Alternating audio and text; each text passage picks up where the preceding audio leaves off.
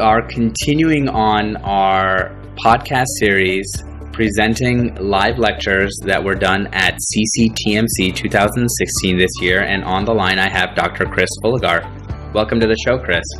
Hi, thank you very much. Glad to be back. We have an exciting lineup here with all of these talks from CCTMC.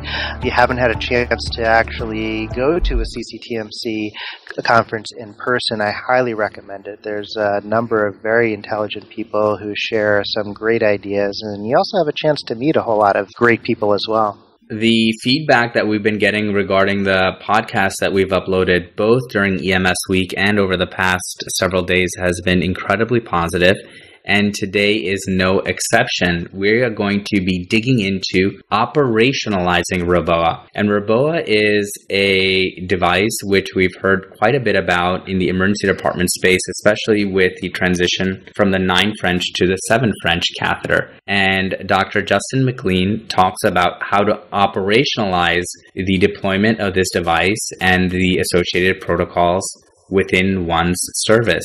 Dr. McLean is currently a PGY4 at Denver Health in Denver, Colorado. He is also a graduate of my alma mater, the Jefferson Medical College in Philadelphia. And this is an ongoing part of the CCTMC lecture series, which I'm sure you're going to enjoy quite a bit. So stand by, and hopefully you will enjoy the lecture on REBOA, the resuscitative endovascular balloon occlusion of the aorta, and the pre-hospital implications and potential operationalizing of the device. Thank you guys for sticking around. My name is Justin McLean. I am finishing up my training at Denver Health, and then I'll be working at St. Anthony's in Colorado starting this summer, as well with Flight for Life Colorado. So, was anyone here last year for the REBOA talks? A couple people. So, last year I really focused on kind of transport-related issues to REBOA in anticipation that at some point in the very near future, we are going to be transporting patients from a level 2 or level 3 trauma center back to a regional transport center or regional trauma center. But REBOA is changing so quickly, and this field, this kind of technique and the technology is moving with kind of lightning speed. So this year I wanted to just kind of give everyone an update on what's kind of new in REBOA over the last 12 months. All right, I will be talking about a couple of products, but I have no disclosures.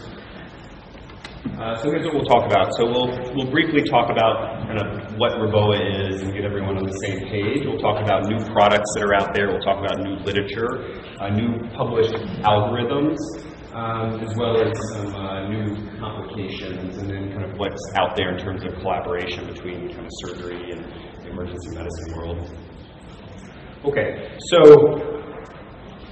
you guys probably know about REBOA, that's why you're here. Some of you guys have probably seen it in use. Some of you guys have been at conferences where they were kind of practicing with the REBOA. Can anyone give me just a kind of a one-liner, a very quick definition of what REBOA is, kind of in the simplest terms?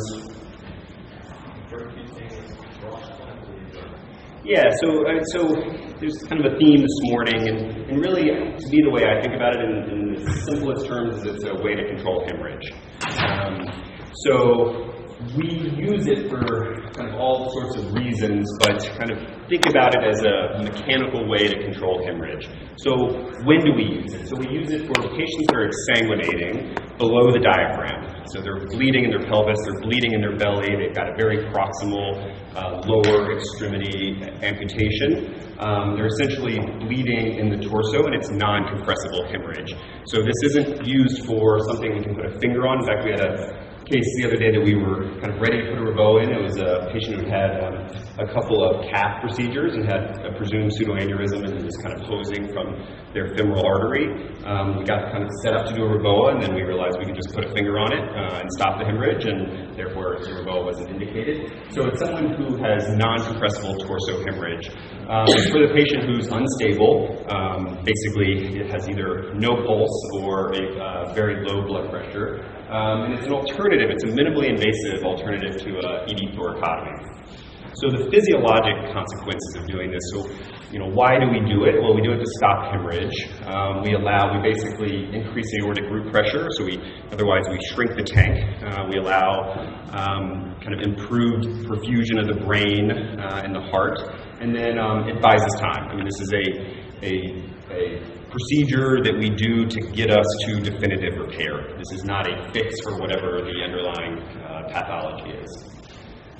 So just to get everyone kind of on the same page, to kind of know about REBOA, to talk about REBOA, to transport REBOA, you have to kind of know the terminology. So in terms of this procedure, the aorta is broken down into 3 zones. So zone 1 is basically from the left subclavian down to the diaphragm. That's zone 1. Zone 3 of the aorta is from the lowest renal artery or below the lowest renal artery to the bifurcation of the aorta. That's zone 3. Everything in between is zone 2. That's a no-go zone. In theory, we should not be putting a REBOA there. We use zone 1. We'll put it in there for patients that are bleeding in their abdomen, and we'll use zone 3 for patients that are bleeding in their pelvis. So, we did a podcast, Taming the Shrew, not too long ago, and Dr. Steuerwald challenged me to come up with a kit. So if one of the teams here this afternoon gets a call from level 2 trauma center and they say, hey, we have this bad pelvic injury, we put in a REBOA, it's 5:01 in the afternoon, IR has gone home, our surgical team has no interest in hacking this pelvis, we want to transport this patient now. What do we need to know, what do we need to have kind of in our critical care transport vehicles to kind of do this? And so this was my response to Steuerwald's challenge.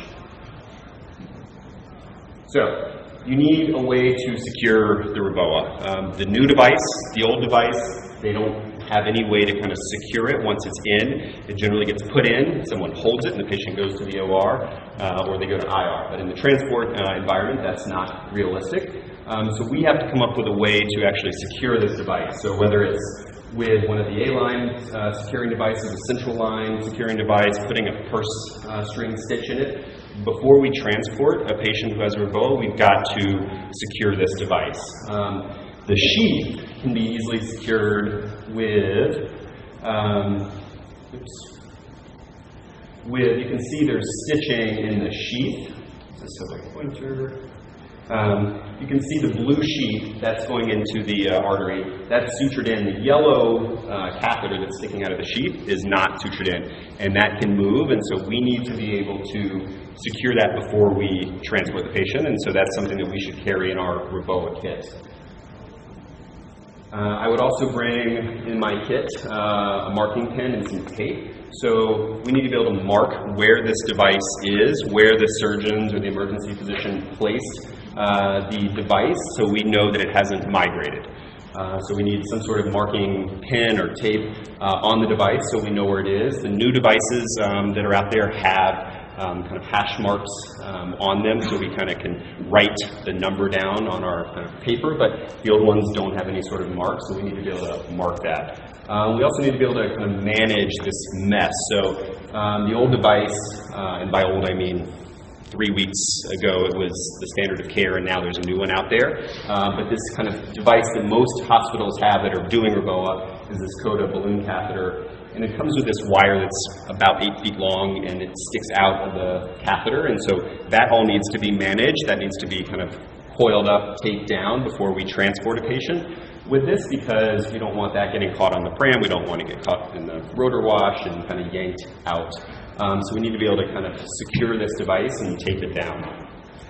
I'd also, in my kit, have some our protocols. I'd have a documentation like this that you can model, on your maybe a balloon pump type of form that you can then do vascular checks throughout your transport.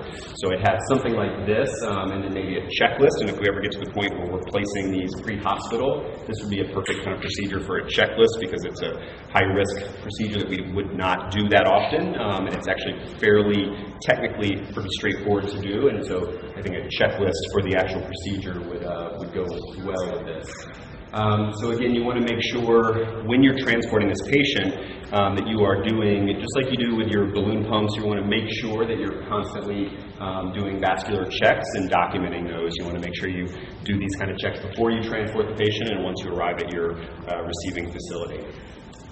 And finally, other items that I would put in the bag. So the new devices that we'll talk about in a minute can transduce an arterial pressure. So I'd have an A-line set up in my bag.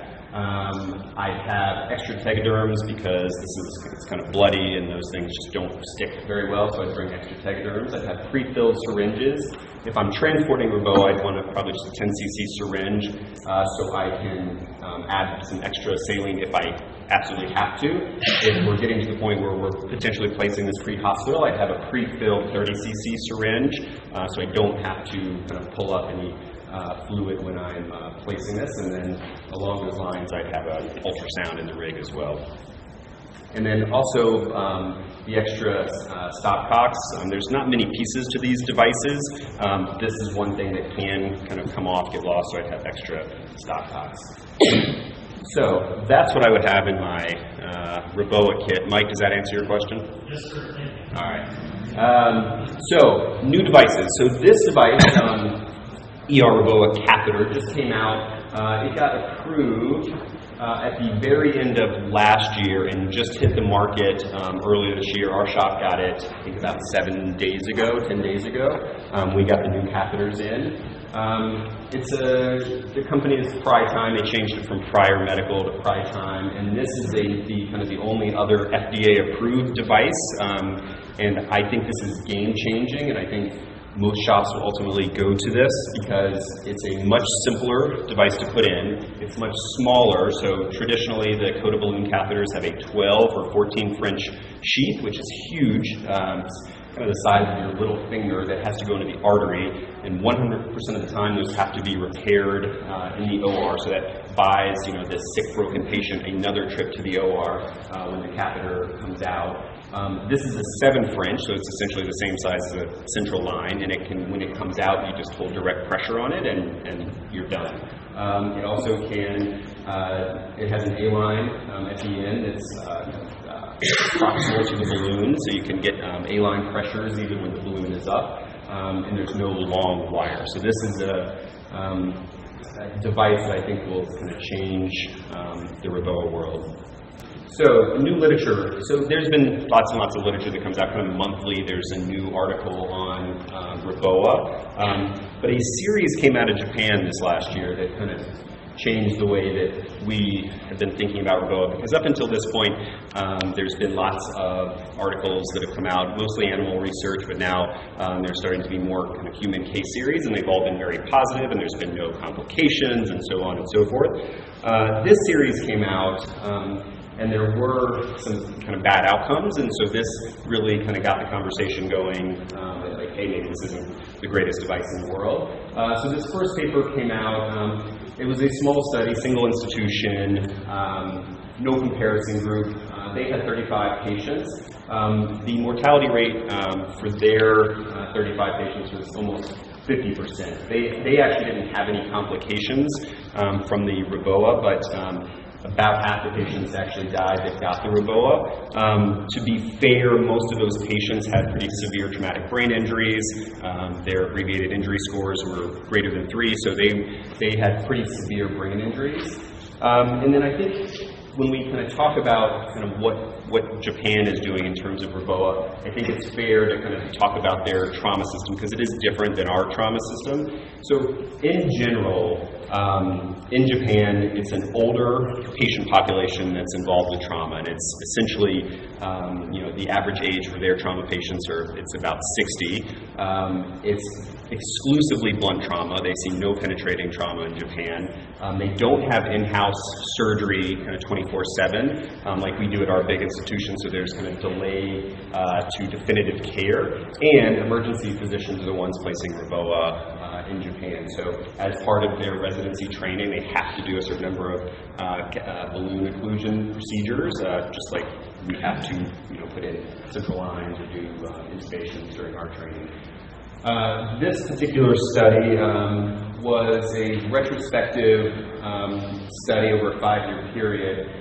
They looked at 52 patients, and they actually excluded about half of them because they do this thing called a secondary REBOA. So once someone has a balloon occlusion, an open aortic cross-clamp, in the OR they will take that cross-clamp down after they've put in a balloon catheter to occlude the aorta. So those patients were excluded from this study. So they had about 24 patients.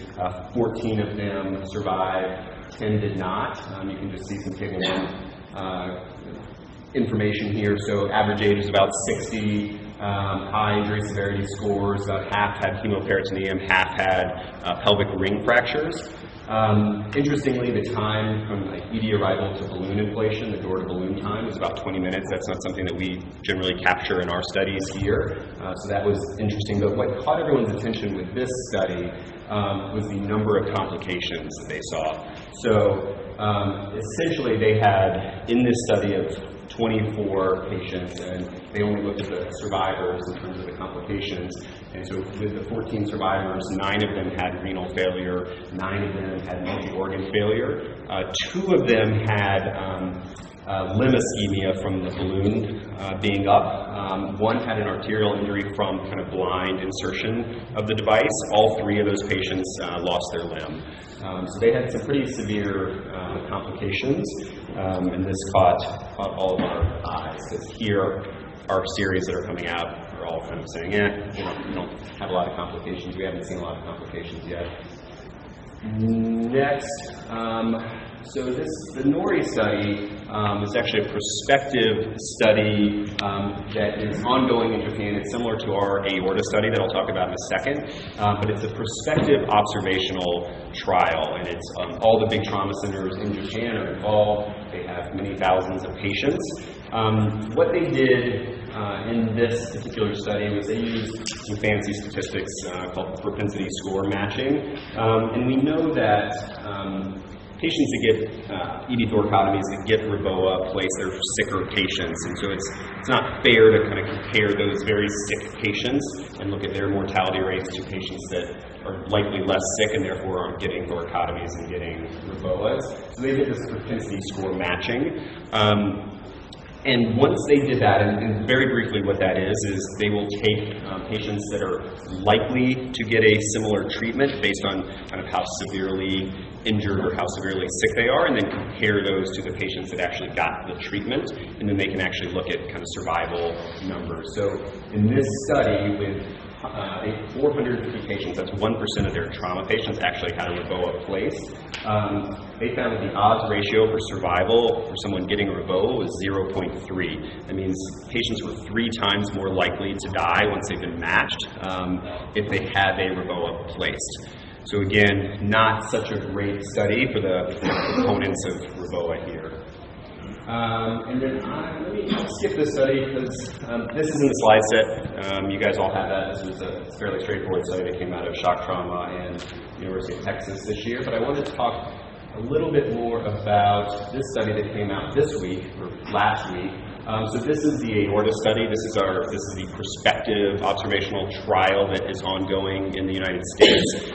They published some of their preliminary results last week in abstract form, and some interesting data. So what this study is, right to the top, but basically this study is looking at thoracotomy versus REBOA. So they're capturing all of the aortic occlusion, whether it's REBOA or thoracotomy, and they're going to kind of compare the groups. The study is supposed to be going on through at least 2017, although I suspect it will continue, but this was just some of the initial numbers that came out.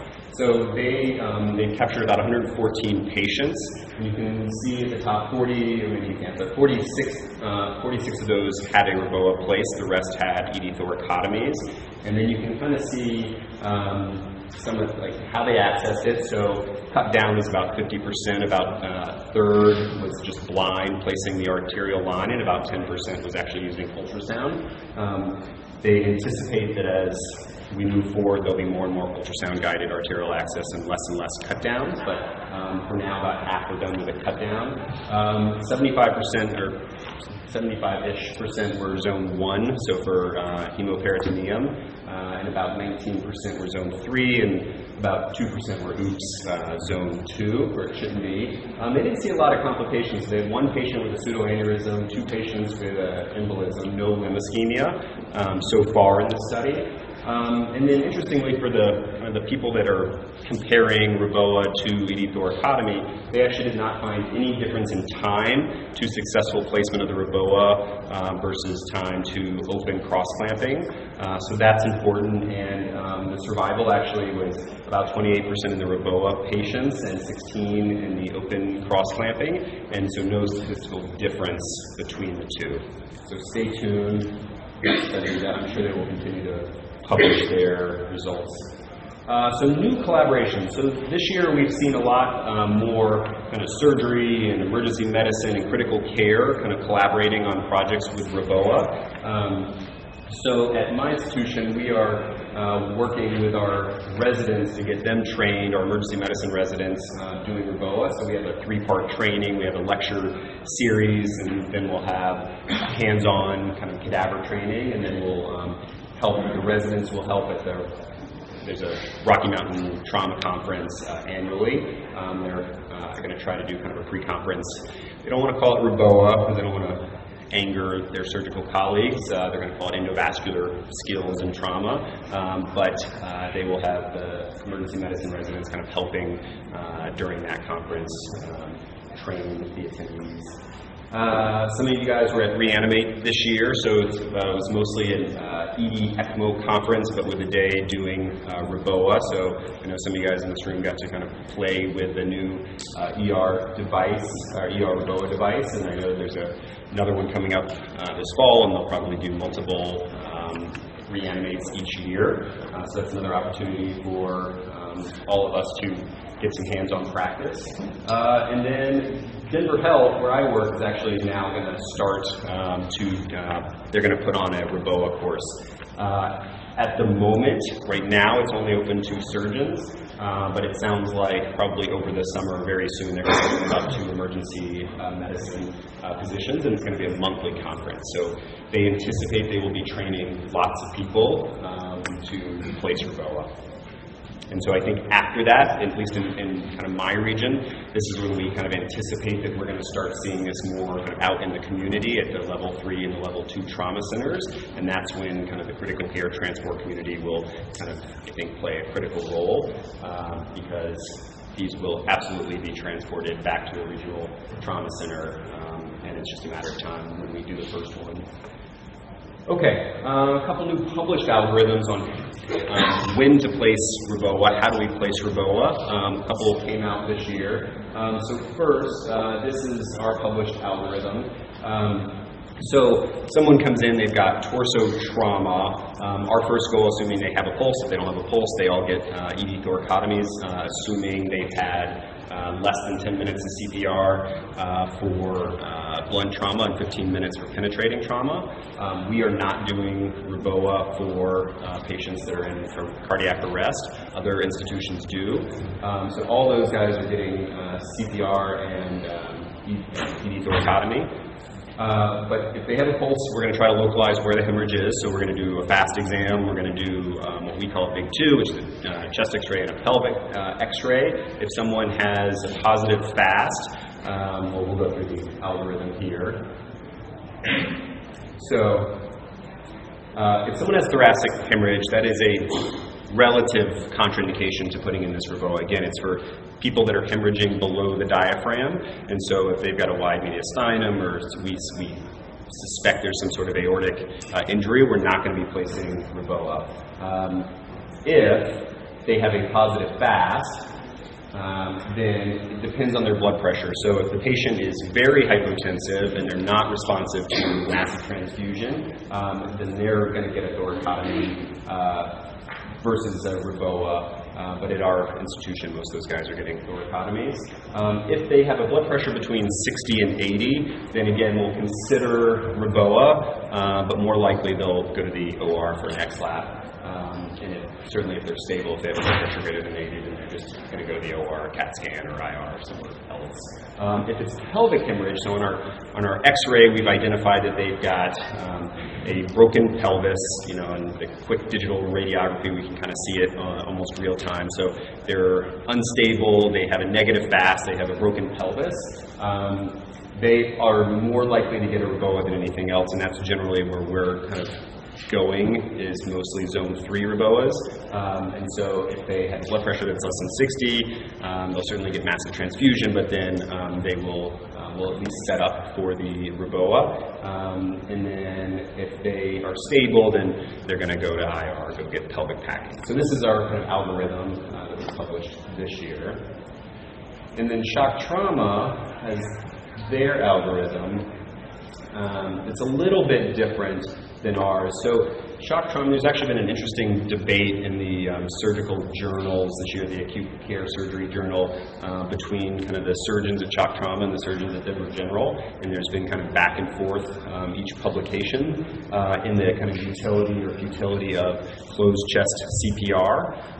So at shock trauma, their algorithm is the patient is hypotensive, they're non-responders to blood, or they are in cardiac arrest, then they are actually going to put the A-line in and kind of get set up for the REBOA. And then they'll kind of go through a similar algorithm. So they'll get a chest x-ray. If they don't think there's an aortic injury, they get a FAST.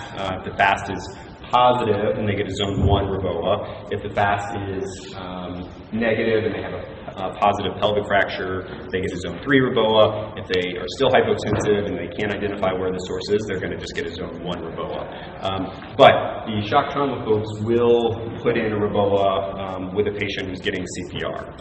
So they feel like they are fast enough at gaining access, and they believe that a few minutes of closed chest CPR is worthwhile. Our surgeons at our institution say no way. If they don't have a pulse, we're not doing closed chest CPR. That's pointless. So they get thoracotomy. So those are kind of the differences in some of these new published algorithms on when we place REBOA. Okay, and the last thing I want to talk about is just some of the complications that we've seen at our institution. And again, all this will be published at some point.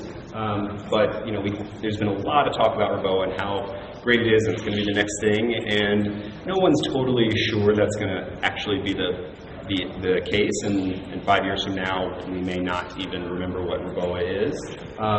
But we are starting to see some complications, and these are important to kind of talk about because they can be very significant complications. So we've done about, I think, 11 now at our institution. We've a couple of ones that I've seen. Does anyone kind of know what's going on in this picture?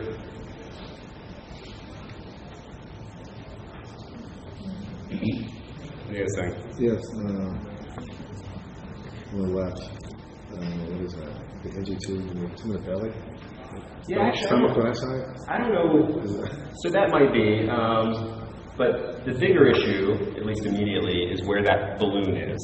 So it's a zone 2 balloon, and that's not where it should be, right? Because you can imagine kind of in the middle of the aorta is where all the takeoffs are for all the visceral organs, and you don't want to occlude those.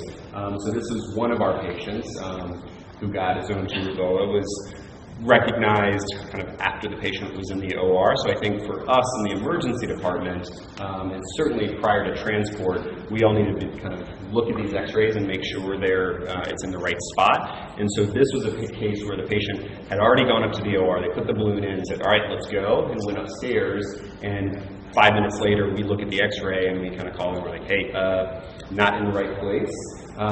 So we need to be able to, at least from the emergency department, be able to kind of know where these things are supposed to be. It's supposed to be a zone 3 REBOA. So the bifurcation of the aorta is right around L4, so that's kind of a landmark you can use, L3, L4. This is clearly more kind of proximal to that. So we've had a couple of zone 2 REBOAs. Both were kind of recognized, but they were not where they were supposed to be. We actually had one interesting case where the sheath, and it's usually residents that are putting these things in, and most people have seen it but haven't done it yet. So the resident that was putting this in hubbed the sheath, which normally, if you can remember from that first picture, that blue sheath, it only kind of goes in the vessel a couple inches. The sheath got hubbed. The balloon was supposed to be zone 3. They recognized that it was zone 2, but they actually couldn't take down the balloon. It was stuck. And you certainly don't want to like yank on this balloon in the aorta. You don't want to tear the aorta. And no one was happy about the fact that they couldn't get this down. They were talking about an aortectomy, which I don't even know what that is, but it sounds very scary.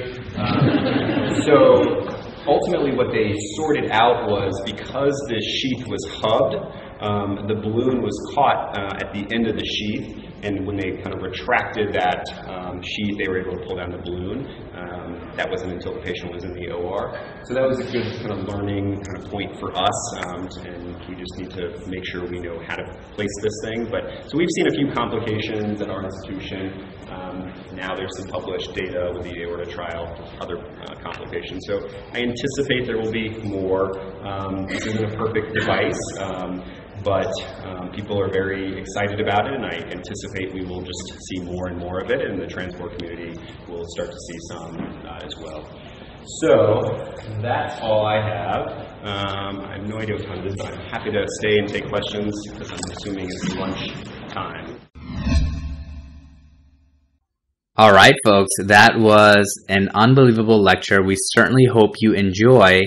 What would make us even more delighted is if you would consider coming to CCTMC in person and meeting the entire cast and characters in the following year, in 2017. Chris, tell them all about it. Absolutely. If you guys would like to join us, we are in San Antonio in 2017. And if you would like to check us out on the website, we are at AMPA.org. That's AMPA.org. We have also put this together in association with our partner organizations, the Air and Surface Transport Nursing Association, as well as the International Association of Flight and Critical Care Paramedics. So if you guys are able to come to meet us all, we have a great group of people that all care very deeply about critical care transport medicine, and I hope to see you in San Antonio in the spring of 2017. The best speakers, the best pre-hospital content. Need we say any more? This is Faizan Arshad and Chris Fulgar wishing everyone a safe tour.